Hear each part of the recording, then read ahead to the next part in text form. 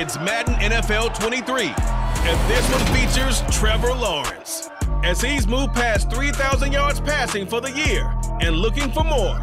It's the Jaguars and the Lions, and it's coming up next on Madden Football.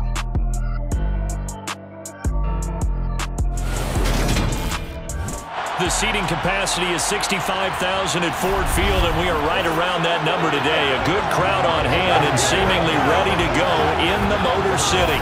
Today, we've got a Week 13 matchup for you here between the Jacksonville Jaguars and the Detroit Lions. Along with Charles Davis, I'm Brandon Gaudin. And Charles, we look at this Lions team entering play. It's late in the year. We all know it. We've seen the calendar for these guys. Their bodies could probably use a break, but they have to push on. And they're really not as worried about that as maybe we think. They know they've got the entire offseason to rest. All they care about is the game in front of them and finishing strong. Meanwhile, for the visiting Jaguars, things haven't gone exactly according to plan to this point. But, boy, you and I down there with them before the game, they were fired up.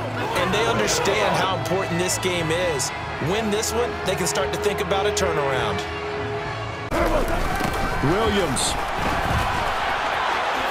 will take this one in. It's a Lions touchdown.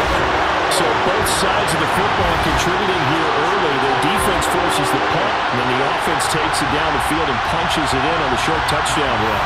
And, Brandon, that's good complementary football, and that's what they're going to need if they want to get out of here victorious.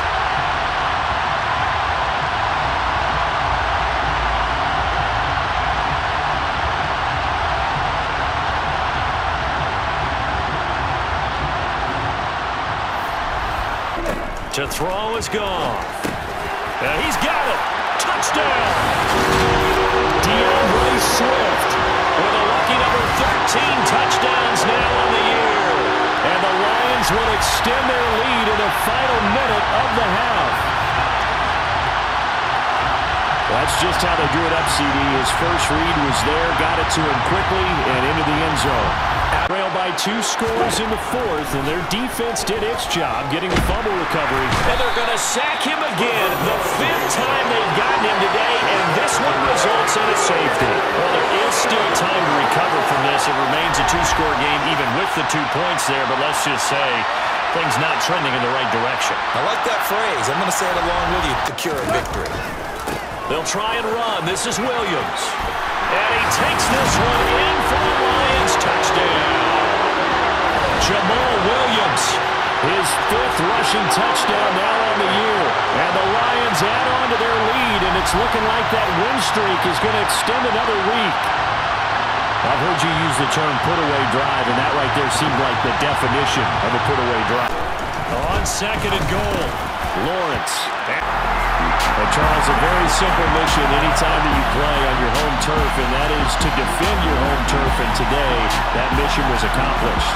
Look, every offseason, every preseason, the head coach goes in front of the team and says, the mission for the season, defend our home field every time, split on the road, and we'll be in the playoffs. That's why defending the home field is vital. So for the Lions, the streak continues as they push their mark to a perfect 12-0 now on the year. And they'll get to stay home again next week as the Minnesota Vikings come to town. Meanwhile, for the Jaguars, this season is beyond salvage now as they fall to 2-.